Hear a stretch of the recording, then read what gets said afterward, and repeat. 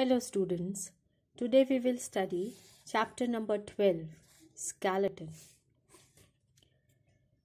Skeleton is a framework of our body. Now this skeleton performs various functions in our body. First function that is performed by skeleton is that it gives support and shape. It gives shape to the body and it also gives support to our body. So it forms a framework of the body. Second is protection. Skeleton give protection to several delicate organs, like your brain is present inside your skull. So in your skull there is a brain box that is made up of 8 bones inside which your brain is present. So this brain box gives protection to your brain. Third is movement. Bones are joined with one another and they help in movement of the body. Then is leverage.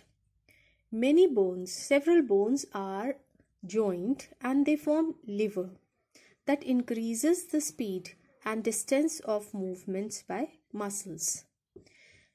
Then it also helps in formation of blood cells. We know that blood cells are formed in the bone marrow of large bones. Bones also act as storehouse of calcium and phosphorus.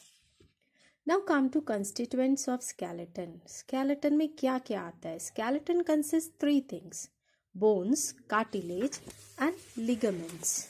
Now let us first discuss bones. Bone is a skeletal connective tissue. We have already studied about bone in the chapter tissue. We know that matrix of bone is made up of minerals, especially calcium and phosphorus salts. And due to these minerals, bones are hard and strong. Now, if you keep a bone in hydrochloric acid, then all the mineral part will get dissolved and only the organic part will left. So, the bone will lose its strength. It will become soft, so soft that it can be tied into a knot.